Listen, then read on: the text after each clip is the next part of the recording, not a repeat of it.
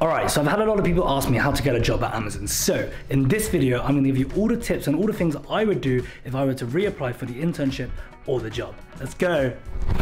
So the first thing that I would do if I was to reapply for the job is to get an AWS certification.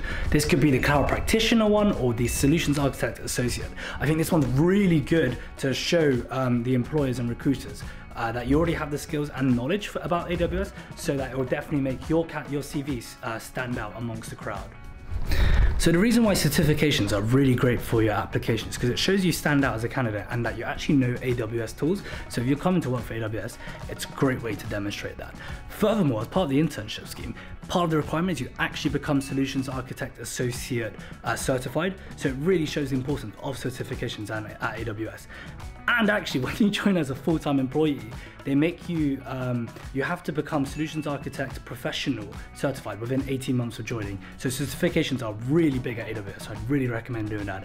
And do the other ones, like the developer ones or the sysadmin one, they're really, really great for your CV.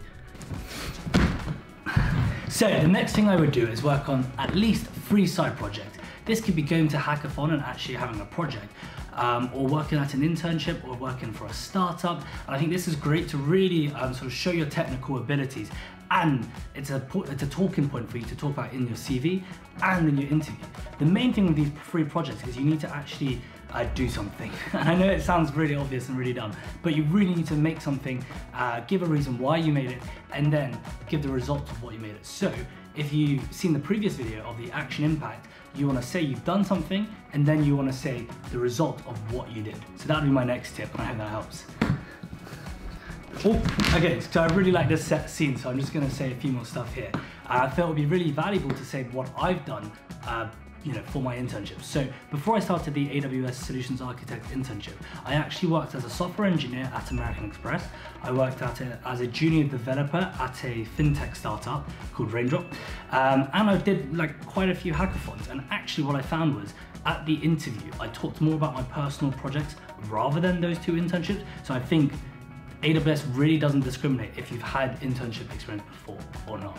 And these are all my own opinions, they're not Amazon's opinions. But during my interview, I really only got asked about my personal project, and just trying to and talking about it, talking about the results, talking about the different technologies I use. So I'd really encourage you to just do 3 side projects so that you can talk about it in your interview and in your CV. All right, let's go to the next place. Okay, so now that you got certified, you've done 3 projects, what do you need to do next? You need to write an awesome CV. To write an awesome CV, you can check out my previous video, how to write a CV. But ultimately, to summarize it, all you need to do is action impact. Action being what you've done, and impact being a quantitative or qualitative measurement of the results that you achieved because of what you did. And that's gonna kill it for you so well. And get your friends, get your university career advisors, message me, message people to just go through your CV to make sure it's really good and that you're ready to actually send it off to Amazon. One thing at Amazon you can also do is ask for referrals. So if you know somebody that works at Amazon, or have worked with somebody that's then moved to Amazon, you can ask them to refer you to the company, and that way your CV might get noticed faster than if you were to submit it yourself. I'm running out of places to sit in this room, so I'm just going to sit on the sofa here. So now that you've written your CV, you've done all the things for your CV, what's next? And you've already done the application. So the next thing I would do is then learn about the Amazon leadership principles. They're super important, and I've got a video coming next about how to demonstrate Amazon leadership principles. But I would go through every single leadership principle and find examples of how you've shown and demonstrated these leadership principles. They're so vital at Amazon. During my internship, I actually heard of leadership principles everywhere, from my managers to the other intern. Everyone was just saying in every conversation, and it's so crazy that it's actually embodied by Amazonians every single day with every decision they make. So really make sure you understand Amazon leadership principles. All right, so we're on to the last bit now. You've done the certification, you've done the 3 side projects, you've written an amazing CV, you've learned about the Amazon leadership principles, and have an example about each one. So what's the last thing? So what I'd recommend last is just to learn, make sure you understand the different technologies used by AWS, because they can ask about that stuff. So they could ask how a free tier web application works, or how you might optimize a database. And I'm sure before you get the interview, they will send you some details or resources so you know what to learn.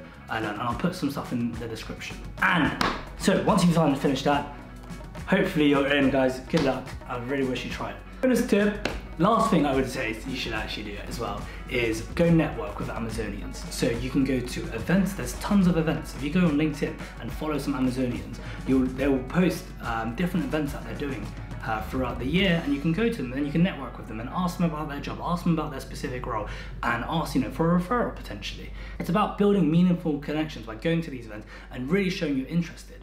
Other ways you can also show your interest is by building a blog, and then you can join the AWS community, builders community I think it's called, writing a blog, making these YouTube videos, and just talking about AWS, get noticed by Amazonians so that they can refer you and help you.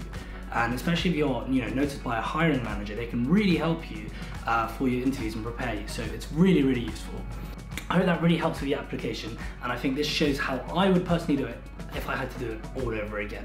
And I think if you're first year at university, you have a lot of time now to just do each one slowly, so that by the second year you can do an internship. If you're fast, you can do it, and you can get an internship by the end of year one, which will be really great for you. Hope you enjoyed this, and I'll see you on the next one where we're going to talk about how to demonstrate Amazon leadership principles. Bye-bye.